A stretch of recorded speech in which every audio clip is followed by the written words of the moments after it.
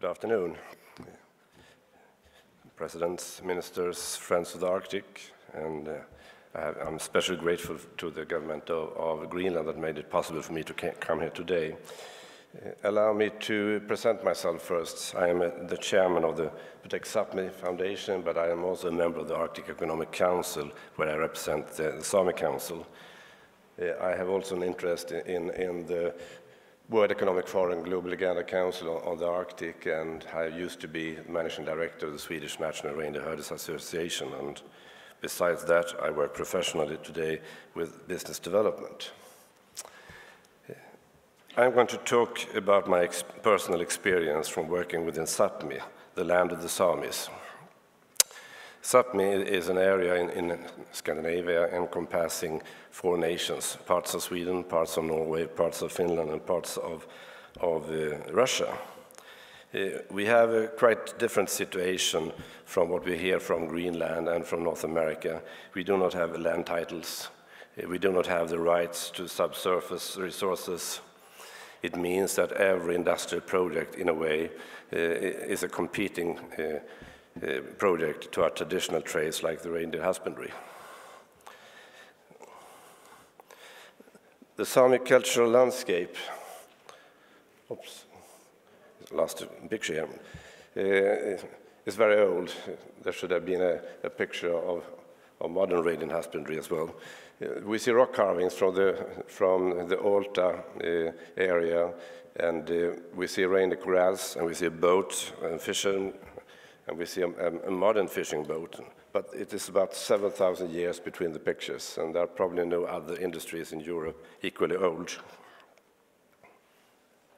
As we have heard before, we are standing in front of a lot of challenges. There is something about my presentation, so some of the pictures are getting lost. But anyway, we are standing in front of a lot of challenges, and the melting of the ice creates the possibilities to find resources to a level we haven't seen before in the Arctic. About 22% of the Earth's oil and gas resources are probably to be found in the Arctic, besides all the minerals that we have heard of before.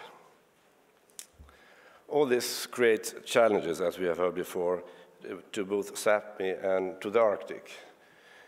Challenge is how we should cope with mining, with windmills, with roads and infrastructure, with forestry, with hydropower plant, tourism, shipping, predators, and it's a problem we also have in Scandinavia. This is a very time-consuming activity.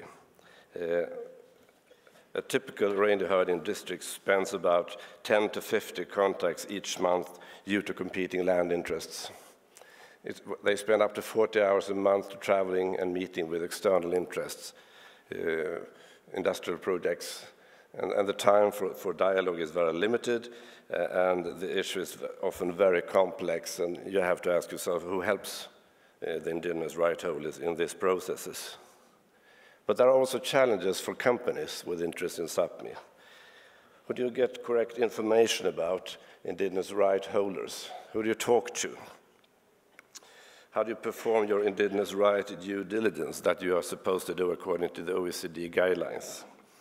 Where do you get knowledge concerning traditional knowledge, which is the driving force in many of the traditional trades and livelihoods? And how do you guarantee a fair, free, prior, and informed consent process, as you should do according to the United Nations Declarations of the Right of Indigenous People or the International Tribal Convention 169? And as an industrialist, what can you do in order to speed up the project process and make the shareholders more happy? In the Chinese language, there is a concept for crisis, Weiji, which consists of 2 parts, a dangerous situation and chance for possible development. And we have to cope with both. We have to see the danger, but we do also have to see the possibilities. So what is then Protect Sapmi? Well, we are a Norwegian-based foundation. It was founded by the Swedish and Norwegian Reindeer Herders Association. We are predominantly working in Norway, and we work to bring capacity to Sami right holders in their contacts, in their encounters with developers with competing land interests. When you're doing that, you need strategies for cooperation between the indigenous peoples and industry. You have to have a human right-based approach. You have to work with capacity building. You have to work with the concept of free, prior, and informed consent, FPIC. You have to see if you can form a social license to operate to the industry. And we work a lot also with stewardship. When you're struggling for sometimes survival and sometimes for cooperation, you have to choose your methods. And basically, you can choose between conflict or dialogue. We prefer to work with dialogue, but sometimes that doesn't work, and then only conflict remains. When we work with the right holders, we often work with a model consisting of two steps, a negotiation model.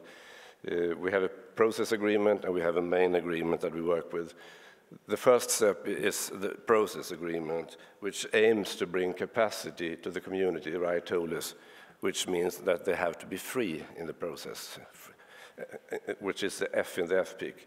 It doesn't mean that you accept the project. The agreement should also be done as early as possible, which is prior. We give the framework on how to perform the assessments and how to engage the communities in order to get to be informed. And we might lay the foundation for the coming dialogue that might lead up to consent.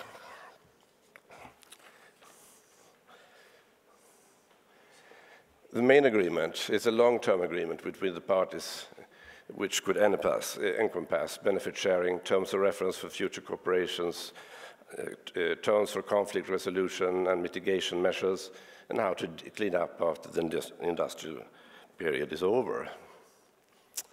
But why should companies bother to take part in processes like this? Well, the international auditing company Ernst & Young are annually giving out reports of different topics, and this one is from the mineral industry. And in 2014, they elevated the social license to operate to third place on its list of the greatest business risks for mining industry. It was only the risk of lack of capital and lack of productivity that had a higher risk. So you could say that social license to operate have been integrated in many corporate social responsibility projects. And here you see some of the trademarks that you might recognize that have a social license to operate, or at least a sustainable behavior incorporated in these marks. I also said that we work with stewardship. And what is then stewardship? I saw the word stewardship in the WWF's presentation. Well, stewardship is an approach and a system that combines financial success with social and environmental responsibility. So it's a system for corporate citizenship, an approach that is based on common and shared values and practiced by companies, individuals, organizations, communities, and competent authorities. So it's not only values, you also have to practice the stewardship. Do we have that kind of activities in the Arctic? Well, this picture is really corrupt. I'm losing text. Yeah, so I have to improvise a bit. Well, I started to count, and I stopped when I reached 20 different instruments for corporate social responsibility.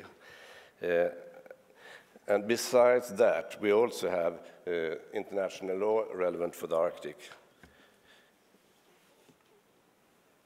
But why should companies be interested in working with these kinds of instrument? Well, I discussed with the president of IKEA last autumn, and he said that in 2020, IKEA will not buy a single piece of wood if it's not certified from responsible resources. And in this case, they are referring to the Forest Stewardship Council. But is this enough? Will those systems really be enough to safeguard the interest in the Arctic? No, we don't think so. We think that we need to develop a stewardship in the Arctic that is combines a balance between ethical values with business values. That is a system based on geography, not industrial branch. And there is actually now a process going on within the Arctic Economic Council in order to develop a system for an Arctic stewardship. And I'm part of that process. It is now out for questioning among the members. I stop there. Thank you.